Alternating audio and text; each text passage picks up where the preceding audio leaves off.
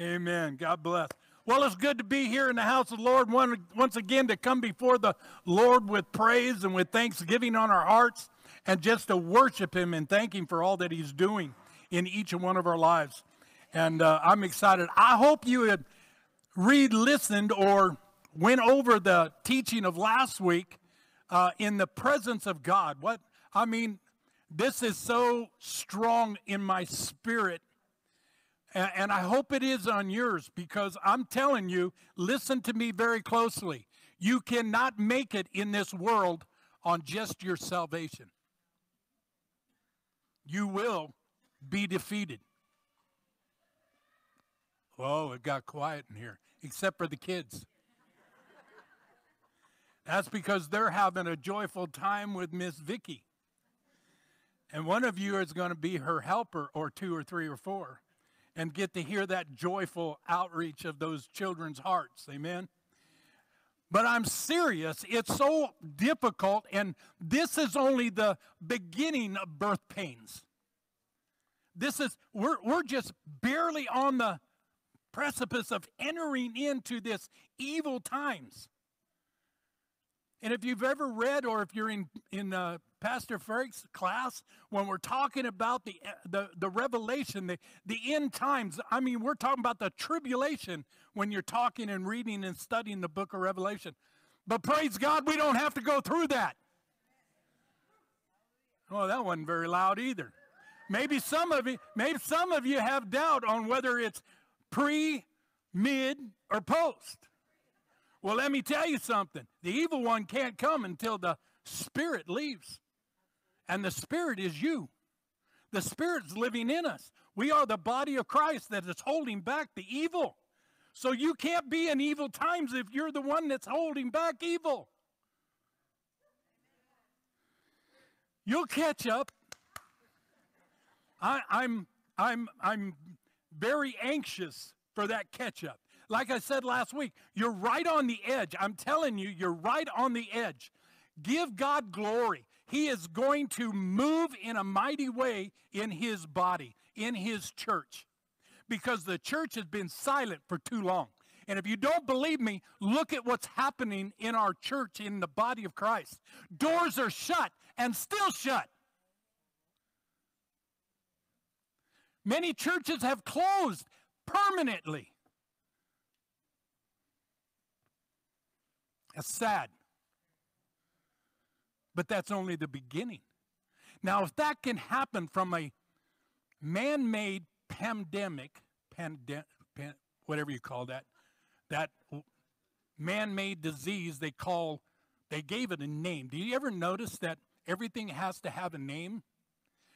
It has to have a name so that you know who you're fighting, so that you can speak to it by name. You remember Jesus said to the demon, He says, "What is your name?" Why did He do that? So that He could speak to him face to face, knowing his name and who he was. Now watch what I do, because I know you and you know me. Now who's more powerful? And those demons started crying out, "Don't kill us, don't kill us. Throw us over there in the pigs." Well, then the pigs ran off the cliff and they all died. So you take your choice. Me, I'm going to stick with Jesus. Amen? Amen. Well, we're going to continue on with this, not so much on the focus on the presence of God, but I look at every time we open up the Word of God, we're in His presence. He loves His Word. It never returns unto Him void. It always accomplishes everything He set it out to do. Amen? Amen. Turn with me in your Bibles to Deuteronomy chapter 6. As I was preparing for this, and the Lord took me here, and I'm going, Lord, you know me in the Old Testament, I love history, but I don't stick in history. I want to know what everything this side of the cross. I'm right there. I'm eager. I'm hungry. I want more of that. I want more of the Holy Ghost. I want more of the Spirit of God on me and the Word working and living in. And He goes, yeah, but it began here. And what really showed me in this scripture we're going to read is history repeating itself. Watch what happens here. Starting in verse 20, let's read 20 through 23. I guess I better get to it. All right. When your son asks you in time to come, saying, what is the meaning of the testimonies? Now listen very closely. And the statutes and the judgments which the Lord our God has commanded you. Then you say to your son, we were slaves of Pharaoh in Egypt, and the Lord brought us out of Egypt with a mighty hand. And the Lord showed signs and wonders before our eyes, great and severe against Egypt, Pharaoh, and all his household. Then he brought us out from there, that he might bring us in. I'm going to repeat that. He had to bring us out so that he could bring us in to give us the land of which he swore to our fathers, our forefathers. There's an understanding that comes with history. This is one of the reasons as we read the scriptures, we'll see that the same thing is repeating itself. See, all of this was taking place, and what was happening is God was reminding them to make sure you teach your sons and daughters the history of God's goodness, God's faithfulness, God's trustworthiness. See, it's now in the same time. Right now, they're trying to take away our history. Why? So that our children are raised up with no foundation of truth. See, this is what this is all about. Raise your children up and speak of God's goodness. Speak of God's faithfulness. Speak of God's trustworthiness. That they may know that it was God that brought them out of Egypt. It was God that sustained them, and it was God who promised them a promised land. Woo! You're not on fire yet? How can you just sit there? Woo! I'm having a hard time staying up here in front. Praise God. Woo! Glory to God. I thank you, Lord. Woo! You are so good. Okay, so as I was reading, so what do I mean? What am I trying to say here? As we hear in verse 20, the importance of teaching. Oh, here we go. Let's go back to Miss Vicky. Huh? What is she doing? What is her calling? What is God blessing her with? The ability to teach our children.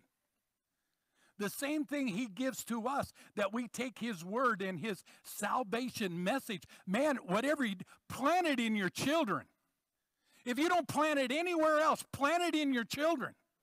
But as you start to plant that word of faith and that word of trust and that word of love and grace into our children, you'll start seeing it start to prosper. It will start to grow. And we're going to talk more about the roots and the built upon and so on and so forth as we get into this message. But I want you to focus on, if you don't tell them, then the only ones they're hearing is the teachers in school. By the way, you ought to be very mindful about what's going on in our government, in our House of the Senate and the House of Representatives right now when it comes to our children. Don't put a deaf ear there. Just like here, teach them.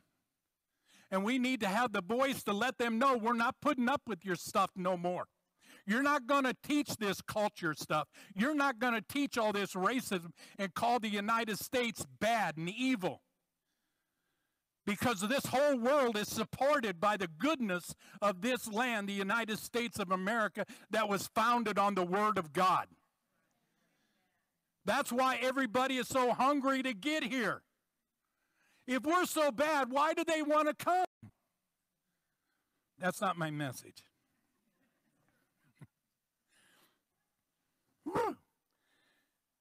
As we have here in the scripture, sometimes God brings us out in order to bring us in.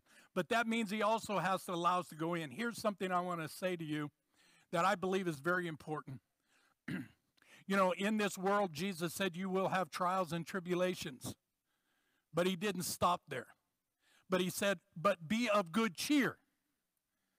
Now, if you stop right there, what Jesus is saying, that I must be in good cheer while I'm in the trials and tribulations. Well, let me tell you something right now and get it off your chest. The trials are from God. It got quiet in here again. The trials are from God. They're not from the world. And I'm going to show you later on. It's in Scripture.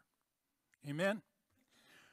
But this world that we're living in, yes, it has a lot of things that it's bringing at us, but at the same time, the Word of God is living in us. So as it comes at us, the Word of God should be coming up in us and flowing out of us and go, whoa, I know the truth. I know the Word of God, and that's a lie, and I will not listen to it. But we have a hard time with understanding this sometimes because of the fact that what we do is we get so worked up and so involved in our life that we forget about who we are in Christ and what Christ did for us, that we don't have to go through those. And when we do go through those trials that God opens up and says, here, go through this. I have a reason for this. If your kids, as you're raising them, if they never did anything wrong, what do they need you for? God knows we're going to have problems, we're going to have issues, we're going to fail, we're going to fall. He knew that from the beginning. I've heard many of people say, well, I got a question about God's love. And I go, okay. And they go, well, if he loved us so much, why did he put the tree in the middle of the garden? They go, see, that's temptation. I go, yeah, it is. But he gave us the will to choose. Here's all of this, but here's this one little item sitting here in the middle of the garden. Now, we don't know if it was apples, pears, oranges, or whatever it was. We just know it was a tree. But it was a tree of good and evil. We know its name. That if you eat of it, the eyes will be opened up to good and evil. And that will separate us from the love of God, from the presence of God. It's amazing. It's the same thing in life. These things that happen, God will allow them to happen in our lives to do what? To strengthen us, to lift us up, to show us of his goodness, because we get so good in life that we get in those easy spots and we go, hey, you know what? I love life because I got no problems. So God says, oh, okay. What does it do? We went, whoa, where'd that come from? And all of a sudden we start thinking and we start operating. So what is this all about? What is the purpose of this? Did I do something wrong? God's going, no. And you're going, so what is this all about? He said, I just want to see how you'll react. I want to strengthen you in your walk. I want to let you know how much I love you. See, if I love you, I'm going to discipline you. Though the Bible talks about discipline. It says discipline. It does not say beat your children. It says discipline them. But how do we discipline them? In love. Why? Because we know if we don't keep them on the right track, they're going to get off on the wrong track. Amen? This world will do this. And here's a couple of verses for you. You don't have to go write them down in your notes. James 1, verse 12. These are all verses that we know. But again, what does the Bible talk about as strengthening us through our faith? Watch this. Blessed is the man who endures. Where's the blessing? The blessing comes in enduring the temptation. For when he has been approved, he will receive the crown of life, which the Lord has promised to those who love him. Do you see what's going on in this verse? There's the temptation. You make a choice.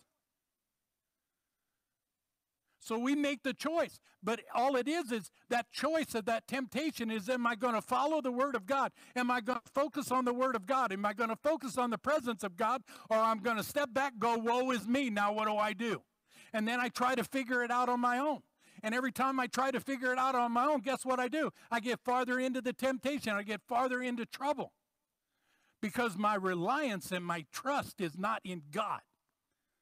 His word is faithful. Amen? How many times you heard that? God is faithful. James 1, verses 2 and 3. Watch this. Eric spoke it this morning. Brethren, count it all. Oh, wait a minute. Let's take the all out of there. Count it joy when things are good, but when things aren't going so good, we just go, oh, woe is me. That's not what the scripture is saying. It says, count it all joy when you fall into various trials. Verse 3, knowing, oh Lord, here it comes. Now listen, we always focus on count it all joy. But watch the beginning of verse 3, knowing that the testing of your faith produces patience. Now, I heard some moans. Anytime you mention the word patience, Christians moan. They do. Oh, whatever you do in life, in this Christian life, do not pray for patience.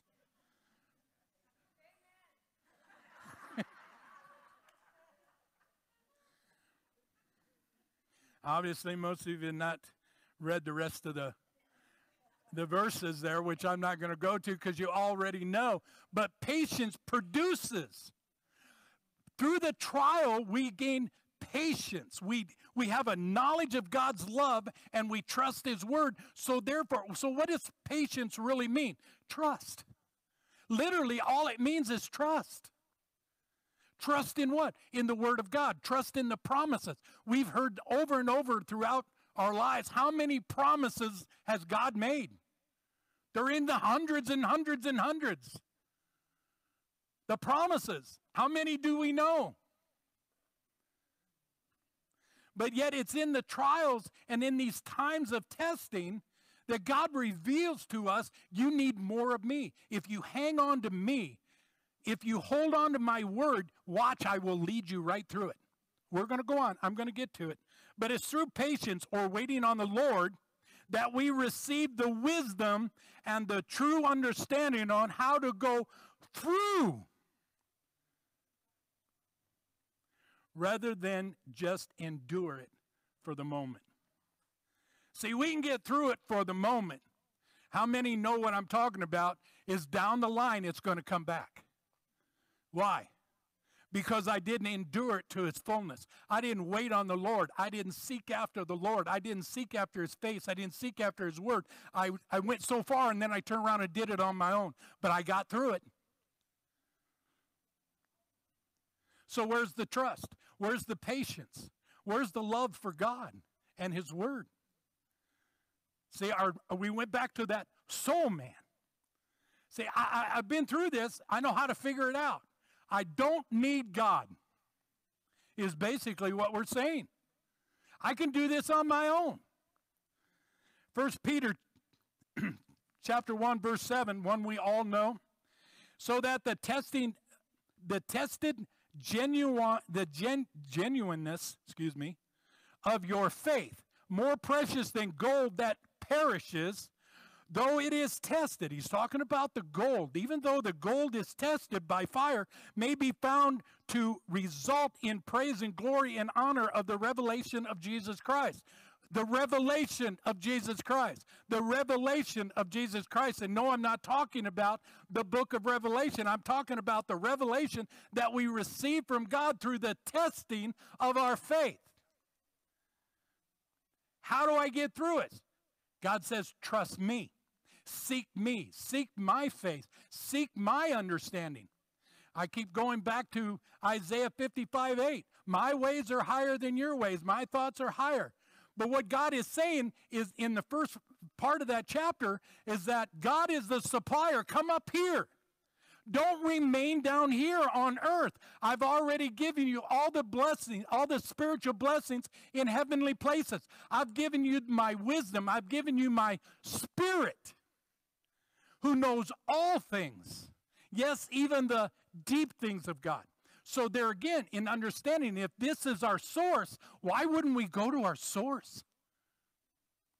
Instead, our human man steps back up, that soul man steps back up in power and authority, and he starts saying, well, we can do it this way. This would be a lot easier and faster. We don't have to worry about patience. Amen? And of course, 1 Corinthians 10:13, no temptation has, listen very closely, no temptation has overtaken you except such as common to man. So that means that there's a limitation on it, doesn't it? In other words, if you're going through it, somebody else has been through it. It's not something that's focused and it's only on you. God is focusing on you, or this trial is all about you. It's not just about you. And therefore we understand the word says that all common men go through it. But watch. But, here comes the but. We all got one of those too. You missed that one. God is faithful. But God is faithful. Man, we got to hold on to these words. This is God's words. This is not me speaking. This is God speaking through the Apostle Paul here in Corinth. It says, God is faithful who will not. That means hold on to this. This is a promise. He will not allow you to be tempted beyond what you can handle. Oh, man, the world won't give you that kind of a promise. The world will strip you of everything. If you try to seek the wisdom of men, it will strip you of everything that you have. In fact, they're trying to do it right now. But see, when we have faith that is founded on the Word of God, they cannot take that away, because that's a promise from Almighty God. That is not a promise from man. It's not a promise from our governor. It's not a promise from our president. It's a promise from Almighty God. And God is faithful. His word is true, and it's always yes and amen. Woo! No temptation has overtaken you such as common to man, but God is faithful, who will not allow you to be tempted beyond what you are able. Now watch, it goes on, doesn't stop there. But with the temptation, listen, but with the temptation will also provide the way of escape,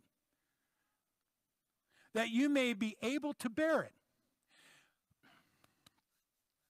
There is so much being said in this one scripture.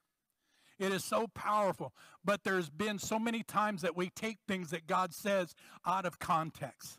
And the first thing we start looking for is the way out. Well, God promised me a way out. We did. But he's also testing us to go through, to wait on him. Let him show you the way out. It might be halfway through the temptation. It might be all the way at the end, but who cares? If I'm following God and I'm listening to him and he is my source and he is my comforter and my joy and my peace and everything, I'm going to keep my eyes focused on him. I'm not going to be looking for a door of escape. I'm going to tell you there is none until you get to the one that he provides.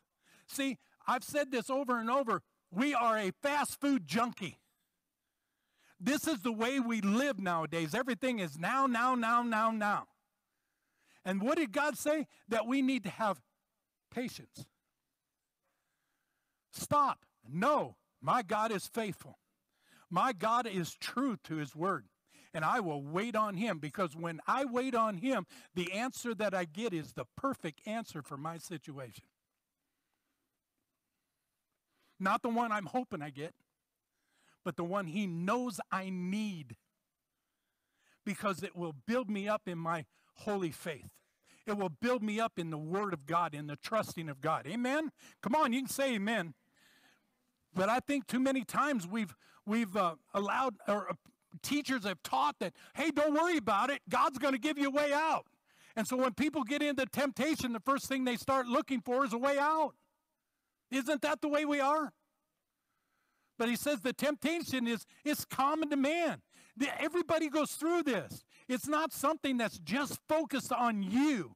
Everybody goes through it. But God is the way. Jesus said, I am the way, the truth, and the life. Follow me. I will make you fishers of men. I will reveal myself, my goodness, my fullness, my faithfulness, my healing, my joy, my peace. All that I am are yours. Seek me. But learning in the test that the way has and always will be the same way, the same road that Jesus had to follow. Uh-oh. It's always pointing toward Jesus. As we read this Bible, as we begin here in Deuteronomy and we go all the way through the book of Revelation, it all points to Jesus. Every bit of it, all about Jesus. So in every temptation, every testing that we go through the steps of life, it will always move. If we're patiently waiting and trusting God, He will always move us toward Him, never away from Him. Always toward Him. Turn with me. Oh, by the way, the road that Christ took, we all know where that ended. At the cross. Now we're talking about the Son of God. I remember my brother having an encounter with God. He said, Keith, did I not love my son? He said, oh, yeah, you loved him. And I crucified him.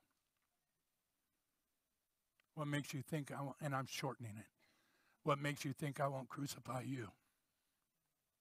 Now, see, the first thing we think of is, oh, my goodness, would God do that to me? I hope I'm worthy. That's the position that I want to be in. That if I ever heard that, here I am, use me.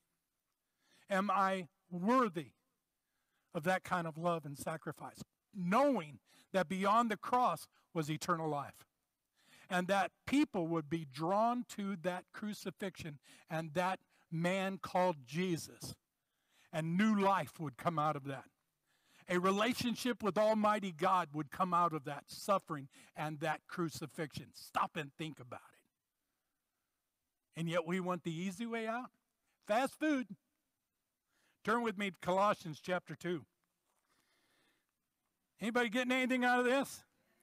Woo! If you're not, I am. I enjoy it. I keep enjoying more and more and more and more. I keep wondering, when is God going to run out of word for me to speak? That's the day I go home to be with Him. Amen? Amen. Chapter 2, starting at verse 6, let's read 6 through 14, and then we'll come back and discuss this. Starting verse 6. As you therefore have received Christ Jesus the Lord, so walk in Him. Paul is trying to tell us something very, very important. If you have received salvation, walk in Him. Not walk on your own. Not take your own path, but follow Him. Let's read on. I know I stopped. Have received Christ Jesus the Lord, so walk in Him. Rooted and built up in Him and established in the faith, as you have been taught, abounding in it with thanksgiving. Beware lest anyone cheat you through philosophy and empty deceit, according to the traditions of men, according to the basic principles of the world, and not according to Christ. For in Him dwells all. Everybody say all. There's nothing left, nothing lacking, nothing short. For in Him dwells all the fullness of the Godhead bodily. And you are complete. Say, I am complete. Why? Because I'm complete in Him, not on my own. On my own, I am nothing, and I can do nothing. But in Christ Jesus, I can do. Well, most of you got it. I know. I throw things at you, and you wonder, do you want me to say it, or are you just being funny up there? No, I want you to say it. Speak it out. Shout it out. Because we can do all things through Christ Jesus, who strengthens us. Amen? Amen. For in Him dwells all the fullness of the Godhead bodily, and you are complete in Him, who is the head of all principality and power. Did you hear that? He's the head of all principality and power. In Him you were also circumcised with the circumcision made without hands, but putting off of the body of the sin of the flesh by the circumcision of Christ. We've been made new. All the old stuff has been cut off. And yes, there's still more to be cut. But as we keep pressing in, the more we press in, the more starts falling off. You know this from the moment you received Jesus Christ as your Lord and Savior. You knew, you're going, okay, I feel so good. I feel different. But you were expecting this pizzazz. Well, the pizzazz took place inside. And now God starts forming us from the inside out into his likeness and into the same image of Christ. We're being transformed. Transformed doesn't mean quick fix. Transformed means changing, in a process of changing from who we were to who God has planned us to be. Jeremiah 29:11 says that he has a plan for us. He has a way for us. He has things for us that he's planned for us to do. If we don't change more into Christ and listen to and seek his face and listen to him, how will he ever reveal his plan? You think he's going to send you a text? If you do, let me know, so I can expect mine. Okay. Where was I? Let's go back to verse 7. I want to go back to verse 7 for a minute. As we read verse 6, it says, therefore you receive Christ as Lord, walk in him. And then watch. I want to focus on this. Rooted and built up. We read these words. You know I'm a fanatic on certain words that the Spirit all of a sudden just brings into my vision, and I start seeking after that word. We understand in the natural what it means to be rooted. Do you understand what it means to be rooted in the supernatural? In the Spirit? Rooted. Listen to this. Now this comes out of the dictionary. To plant and fix. I highlighted that word and darkened it so it would stand out. It's not just to take a plant, but to fix the roots. Fix the roots in good soil. So there's a preparation that must take place in order for the seed to get in down deep into the soil and feel all the nourishment of the soil, and then he starts to sprout those roots. And it starts seeking and seeking and seeking and seeking. If the roots don't seek, the seed, the plant will die. Now you know why I'm so focused on the root. We need to understand the root, that root is an important part of our Christian walk. Where are we rooted and grounded? Where are we truly rooted into? Are we rooted in part into our Christian life and our relationship with God? But God, you have to understand, I have a life to live here on earth. Well, he knows that. He created it. He just didn't create it the way we live it. He created it perfect, and we made a mess out of it. But we're learning to get rooted into the Word, rooted into good soil. Remember the teaching of Jesus when he talked about the seed and where it would fall. And it falls on the wayside. It falls on stony ground. It falls in the midst of thorns, and the thorns overtake it. But then he says, when the seed falls into good soil. So that tells me there's something that I need to do, and as farmers or as people that have gardens or even raise flowers or whatever it is we do, we understand that there has to be a churning of the soil. Farmers do not walk out there and go, and you ladies that plant those beautiful roses and tulips and everything else, don't go out and go, good luck. I'm expecting a harvest. But no, there's something that farmer or that person needs to do. And as Christians, we need to operate in that same understanding. We must prepare this soil. Did you prepare your soil this morning to read the rooted, implanted Word of God into a deeper position? Because you've tended the soil and you've made everything ready so that root can go deeper and deeper and deeper.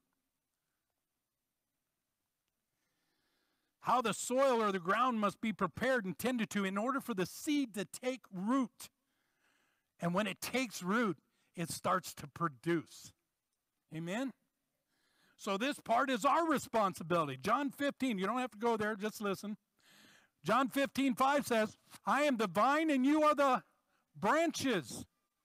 He who abides in me. Jesus is saying, he who is rooted in me, take hold of me. Don't let anybody break your branch.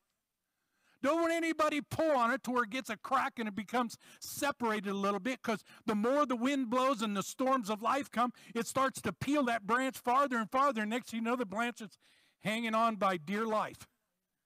And sometimes we get into that kind of condition in our life. We're just hanging there, holding on for dear life, hoping someone will come along and put a Band-Aid on us.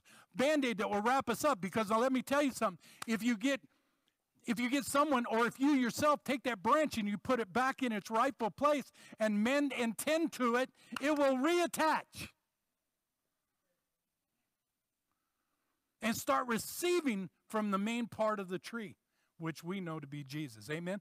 I am the vine, you are the branches. He who abides in me and I in him. See, it's a two-way street. Are we seeking after God's presence, after Jesus' presence?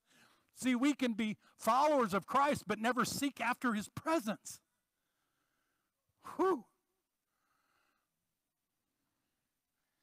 He who abides in me and I in him, watch, bears much fruit. Not just a sprout or two, but much fruit. For without me, now listen, this is Jesus speaking to us.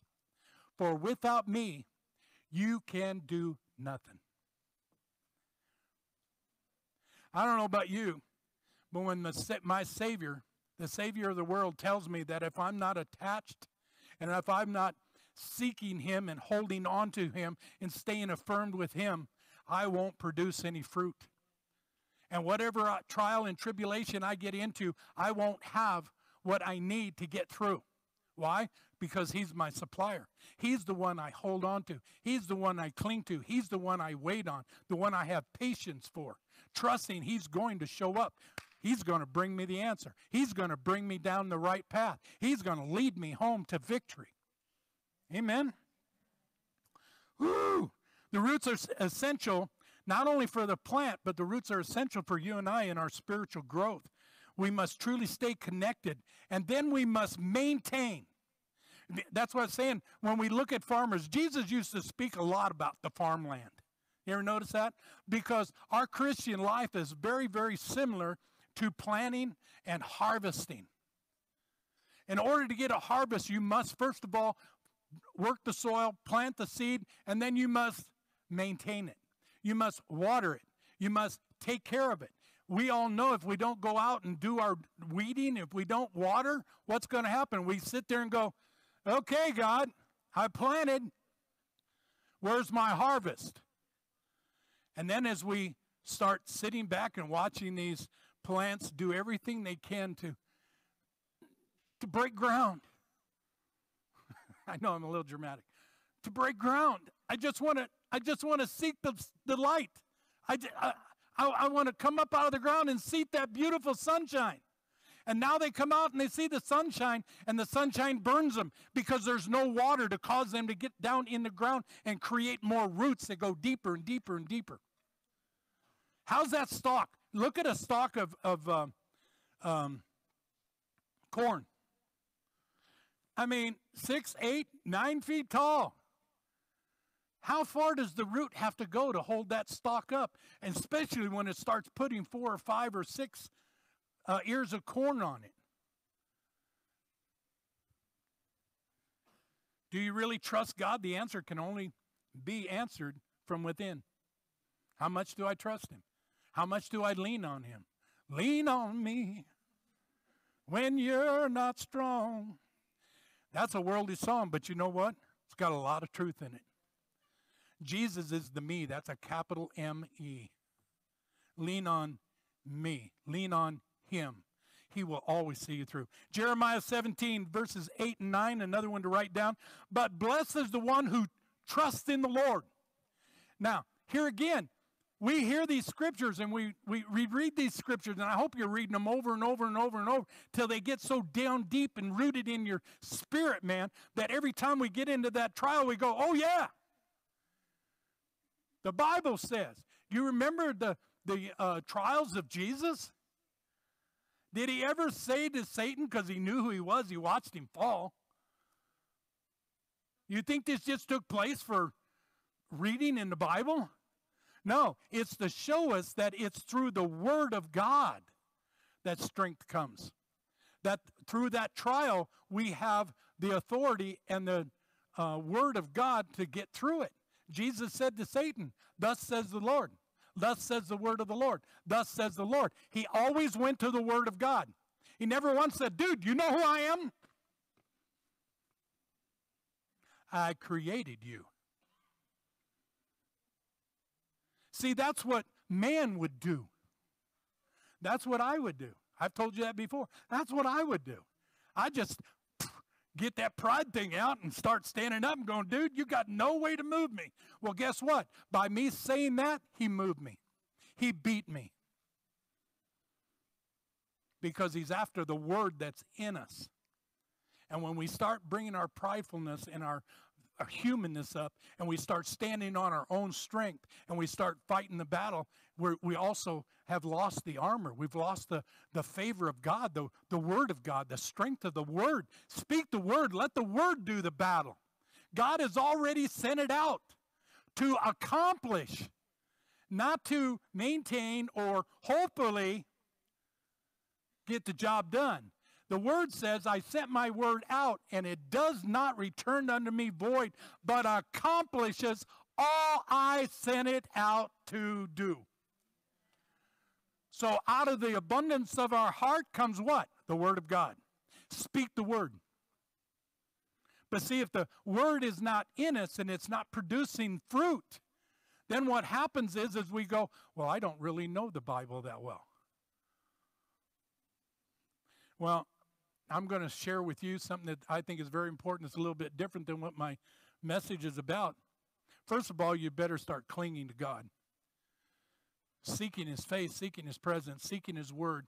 But if you have a difficult time with that, cling on somebody who does.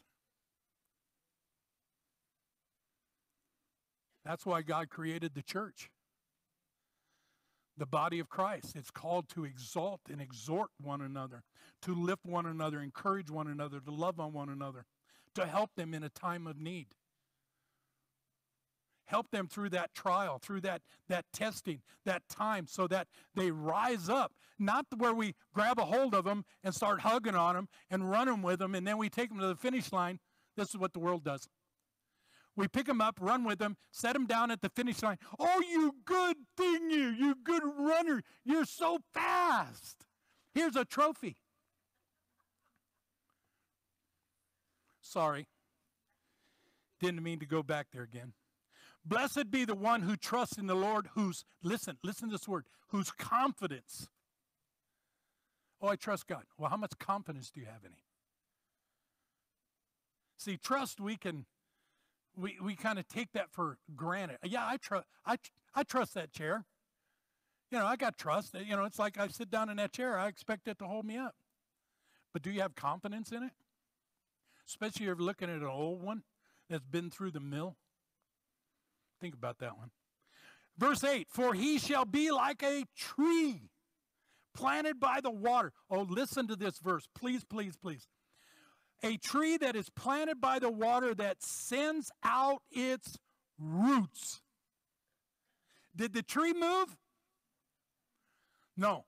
But as the everything that nourishes and brings flavor and growth and strength and fruit to this tree comes through the roots. And what do the roots do? According to Scripture, these roots go out. It sends its roots out from the tree to the river. I like this translation here. The river, not a trickle of water, a watering hole, but a river. Because that's my God. He's a river. He's the river of life. It will never run dry. Can this be a form of seeking? Oh, I think so. Do not roots seek out the water and its source? Not just the water, but they keep going deeper to get to its source. Why? Because when you get to its source, you'll never run out of water. You'll never have another need. because the water is there. It's supplied. You reach the source. Oh, when we reach the source, which is God's presence, the Word of God, the living truth, when we reach the source, we will never run out of water. We will never run out of the things of life that we need to get through this life, because we know there's another place. We know there's a better place that He has planned for us, but we got to get through this one. And how do we do that? By allowing our forcing, making our roots, maintaining everything around us so those roots do not get hindered. And will not fear when heat comes. Boy, I could take this one and run with it, couldn't you? Anybody feeling the heat? When your tree is planted by the river, you look out and you see lots of water. But if you haven't reached the source yet. The river's running on top of the ground. The source of the water comes from underneath. The cool water comes from underneath. And then you understand, as that tree by the living water, you turn around and you know that you never have to worry about the heat. Got plenty of water. But it's the leaves. Its leaves are always green. Why? Why are the leaves of the trees always green? Now, I'm not talking about change. Don't go thinking about wintertime when they all fall off. That tree still remains. But we just talked about heat. And it's the leaves that draw moisture and draw health and strength from the water, from the source. And therefore, you have shade, so you don't have to worry about the heat. And it has no worries in a year of drought. Are we in a year of drought? Come on. Huh? You can answer. The answer is yes. And we shout it out, go, oh, man, you betcha. We're in a year of drought. You don't know where your next job is coming from. You don't know whether you'll have a bank account next month. You don't know if you'll have a welfare check next month. Or if your welfare card is any good next month. I'm just being blunt and boastful. Because it's true. That's what's wrong with the world today. That's why the world today is turning away from God and turning to government. The idols of men. That they are your source. They are the ones that provide. Let me tell you something. They are not the source. They're only the water that's running on the top of the ground. But when that source dries up and that valve is turned off, they have no other choice but to cut you off. Because they can print more money, but they have nothing to back it up. They can provide you with health, but it's according to what they have and what they desire to give you and allow you to have. Come on, you all know all the way through history, as you study history, always the powerful overtake the weaker. The Bible tells us that the stronger to take care of the weak. But man says, no, we take care of ourselves. And hey, here's what it is. Sorry. But anyway, then skipping down to verse 10, it says, I, the Lord. Now listen. I, the Lord, search the heart. Remember what I said back, I don't remember what time it is, but 15 minutes or so ago, I said the Lord is the one who does the testing. And there might have been a few ears that went, wait a minute, you're saying God puts us through a test? Listen to the word of God. You ready? I, the Lord, search the heart. I test the mind. Does it really say that? Look it up. Look it up. Jeremiah 17, verse 10. I, the Lord, search the heart, and I test the mind, even to give every man according to his ways, according to the fruit of his doings. See, the word always confirms word. The word is always the truth. If somebody says something, don't ever take it that that is the truth. You've heard me say this all the time. Things that I say, it's backed by Scripture. I read the Bible. I have the Bible open. I'm quoting the Bible. Yes, I have an iPad that has my notes and stuff on it, but the truth of the Word comes from the Word of God. And there it is. Read it. Let those roots get down deep in there. Let God start watering that tree to where that tree starts to grow even more powerful. And all the leaves that grow off of those branches and begin to shade that tree and the ground underneath of it so that the ground doesn't get hard and the heat sucks all the water out of it. And the roots dry. That's what's happening to us today. Because we choose to sit back in our state of comfort because we're the United States. We're blessed by God.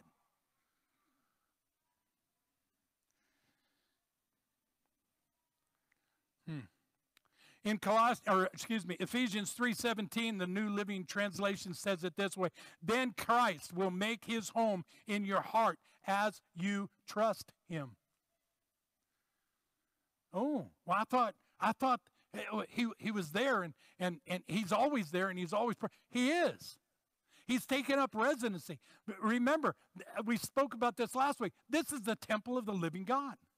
See, we don't have to build a temple to God. We are the temple of God when we receive Jesus Christ. But yet at the same time, if you look back through history, what happened to the elect? Those chosen by God to be the nation that would take the message of the gospel of Jesus Christ, the Messiah, to the rest of the world. What happened to them? Wasn't God with them?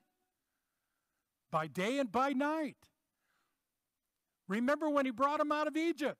Nobody died. Nobody got sick. Their sandals didn't even wear out. Why? Because God was with them. God supplied their needs. But see, when they turned on God, when they rebuked God, and they did all the calf thing, the gold took all the blessings of God that he gave to them, that it said, get all that stuff from Egypt. Egypt says, get it, just get out of here. And they took what God blessed them with, and they made a calf. And they worshiped the calf. Hey, wouldn't you get mad? Wouldn't you be disappointed in your people? So he said, fine. He said, you see that mountain over there? Go walk around it for about 40 years. But who supplied them? Did they die? Yes, they died. He took that off of it. But who supplied their need? God. Was there water in the desert? Well, there was once God got done with it. Where'd the food come from? But see, he waited for the old ones to die off. And once they died off, it took 40 years to weed out all the stuff. There's a test here. They had to be tested. And so God allowed them to walk around for 40 years. Could you imagine, didn't we just pass that rock 10 days ago? Yep, same rock. For 40 years. And then all of a sudden comes a new generation. And some of the fathers were still talking about the promises of God, the promise of a promised land. And all of a sudden, one of them said, and it flows with milk and honey. And one of them youngsters stood up and said, what's milk and honey? I know water, and I know manna. But what's milk and honey? I'm using that as a paraphrase. We know they had animals. But what I'm saying is what is the goodness of God? What is in that land that we definitely don't see walking around this mountain for 40 years or however long they've been walking? It's the presence of God. And it's the promise of God. Continue on in Colossians chapter 2 and verse 7. Remember, we talked about the root. I know I'm running out of time. But hang on for just a few more minutes more. I want to get through this rooted and built up. It's so important that we understand that we be rooted in the foundation of God. We be rooted in the promise of God, rooted in his word, that he will not fail us. How do you know? If you don't go through the test, how will you ever know? That's how much God loves us. He wants us to know that he's always there. I'll take care of all of your needs according to my riches and glory. But in verse 7 there, it talks about, chapter 2, verse 7, rooted and built up. What does it mean, built up? Now, most of us can understand this who've ever been in any kind of construction work or anything. You have to have a foundation. And once you have a foundation, then you start building your house. So to use something as a foundation, this is what I loved about this explanation. To use something as a foundation. What are you using for the foundation of your life? Some of you here may have thought you were a Christian, and you've been trying to do your best, but maybe you still haven't truly understand what it's like to have a relationship with the foundation that's never going to move, that's always there. And whatever you build on it, it will withstand it. It will hold on to it. It will hold it up. To use something as the foundation on which to construct something else. That's a powerful word right there. Amen. Turn with me to Matthew chapter 7. It's one you all know. Quickly. As quick as you can. I'll wait on you. Even though I have it all written out here on my iPad, I always like to go to the Word because I want to make sure it's all right. Sometimes I make mistakes. God knows I'm not perfect. But I'm getting there. And one day I will be. Verse 24. Therefore, I'm in chapter 7, verse 24. Therefore, whoever hears these words of mine and does them. So is Jesus saying we have to do something? See, don't be hearers, but be doers. That's what James says. Don't be hearers of the word. Don't come here and just hear the word and then walk out the door and expect for it to be a good, solid foundation to build your life on. Remember, we have to remain rooted in order to build up. Okay? So, therefore, whoever hears these words of my sayings of mine and does them, I will like him to a wise man who built his house on the rock. Now, like I said, I know you all know this, but I need you to hear this. We're talking about building something up. In order to build something up, you have to have a foundation. And it's got to be something that will hold up. No matter what the test of time, it will always hold up. And if we're holded and rooted onto that foundation, if we're bolted down, no matter how high our house goes, that foundation will hold. That's my God. Oh, verse 25, and the rains descended. Okay, does this sound like life? Huh? As soon as you became a Christian, did the rain come? And I'm not talking about the holy rain. I'm talking about the rain of life, the storms of life, the winds of life. Did they start coming? You bet you they start coming. Because what Satan is trying to do is steal, kill, and destroy the word of God that has been implanted in you. Watch what happens. And the rain descended, and the floods came, and the winds blew and beat on the house. But it did not fall, for it was founded on the rock. And that rock is Jesus. Amen? Verse 26, but everyone who hears these words of mine and does not do them. Listen closely, people. He's talking to us. This might have been 2,000 and some years ago, but he's speaking to us today. We can't sit back in our pew, in our comfort zone, and go, whatever will be, but I know where I'm going. Praise God, you know where you're going. But are you having a relationship with the one who made the way for you to go? And does not do them will be like a foolish man who built his house on the sand. Did you hear that? See, we can hear it, but if we don't create in us a good solid foundation on the word of God, then what happens? Watch what happens next. It's like building your house on the sand. How many people here know that if you build a house on the sand, every time the world shifts a little bit or this little thing comes out of it, it starts to rock and roll. Why? Because there's no foundation.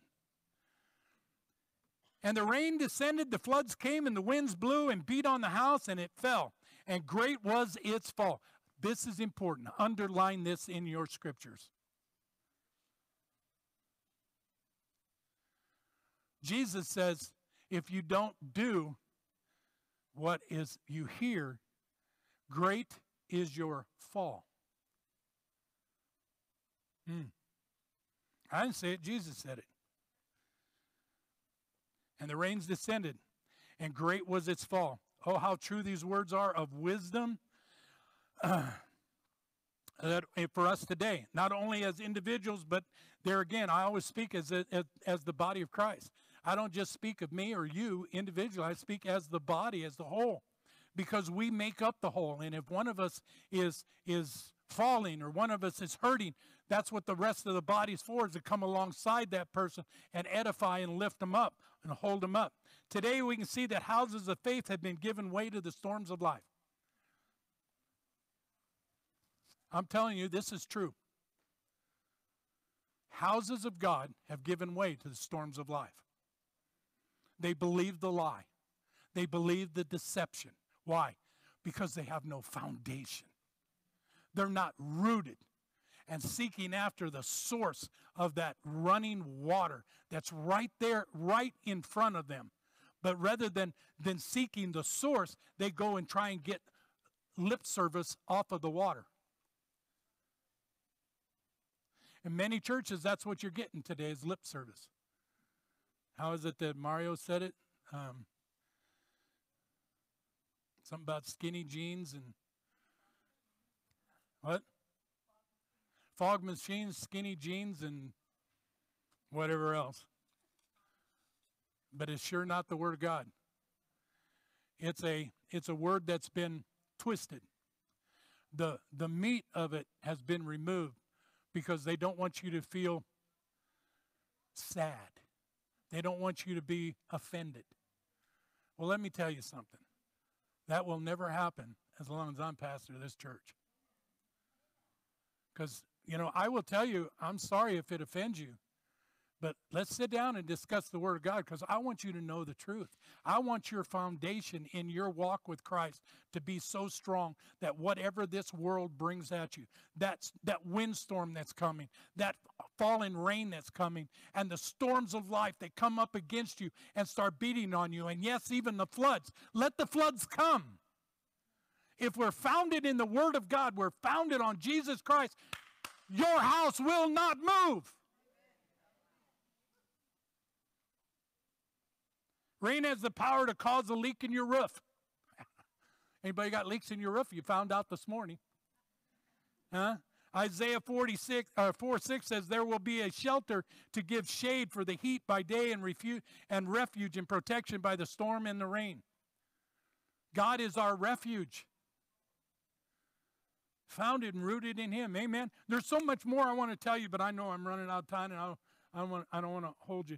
But listen, Ecclesiastes, Eric mentioned Ecclesiastes this morning. Listen, chapter 7, verse 12. For wisdom is protection, just as money is protection. But the advantage of knowledge is that wisdom preserves the lives of its possessors. Huh? Wisdom of what? Wisdom of the world?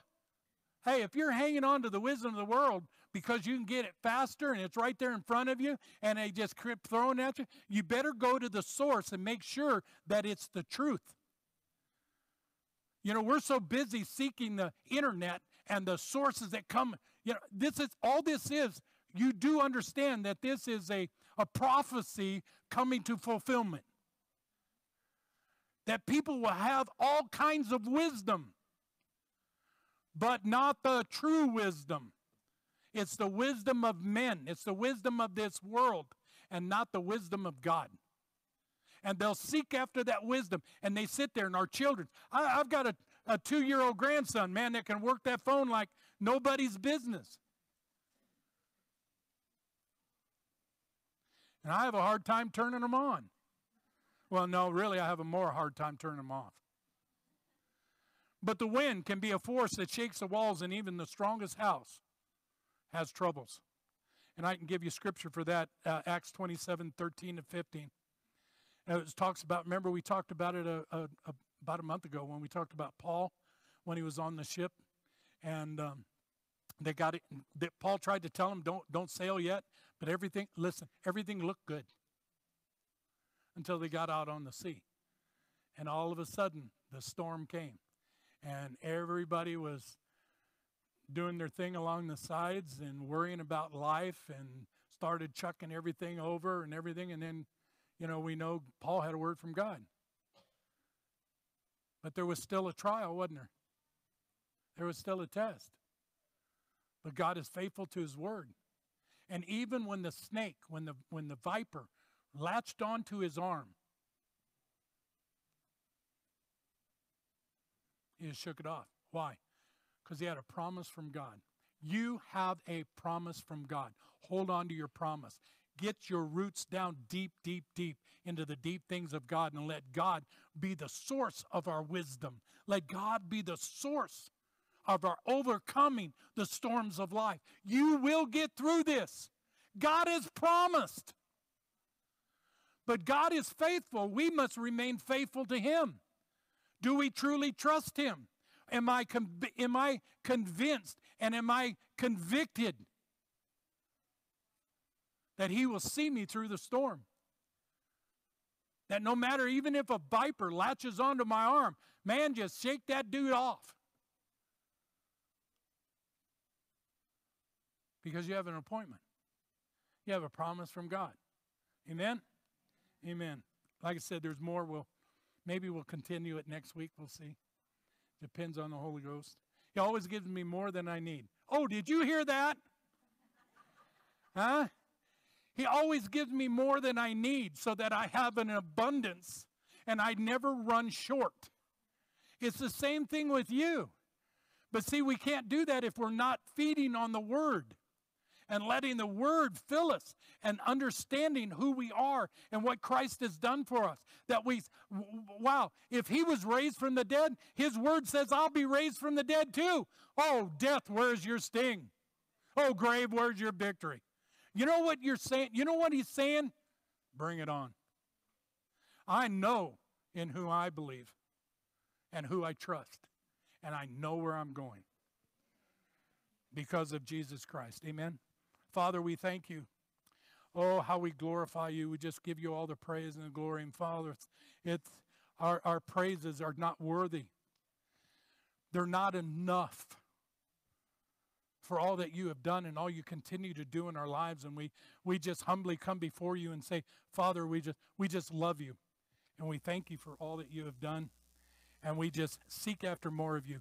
Father, show us how we can prepare this ground where it's sufficient for our roots to grow so deep that we get to the source. And then your word says that it's an abundance of flow, not a trickling. It's an abundance. And it's an abundance for every need, for every trial, every tribulation. You say that you prepared a door. You have a door of escape. So why are we looking for a door when we've got you? You are the door of life and life eternal. Don't let us take that and use it according to man's way of thinking, but according to your way of thinking, your way of processing this and understanding this, that this is the door. My Son is the door. Jesus says, I am the door of life. Your food, your word is the food of life. And it doesn't just feed us for the moment, but it overflows and just continues to process deeper and deeper and just out of the abundance of a man's heart, because we're so fixed on the Word of God and on your presence that every time we open up our mouth, out comes the Word of God. Whether it's to bring joy or whether it's to do battle, the Word is sufficient for all our needs. It was for Jesus. It is for me. And Father, we thank you. And I thank you for each one of those that have stuck it out. We might have got a little long-winded today, but Father, it's all your word. It's all true, and it's all refreshing. Your word is refreshing, just like that cool water that just refreshes us in a time of need. And we know that we're in a time of need. But we need more of you, not more of what this world has. We got plenty of that. But what we need is more of you. And Father, I thank you for each one of these hearts, each person that's here today, and those that will be watching on the internet when this is posted. Father, we just give you all the glory and the praise. We just love you and thank you for loving us first. And we just give you glory. We thank you in Jesus' precious name. And all God's people said, amen, amen.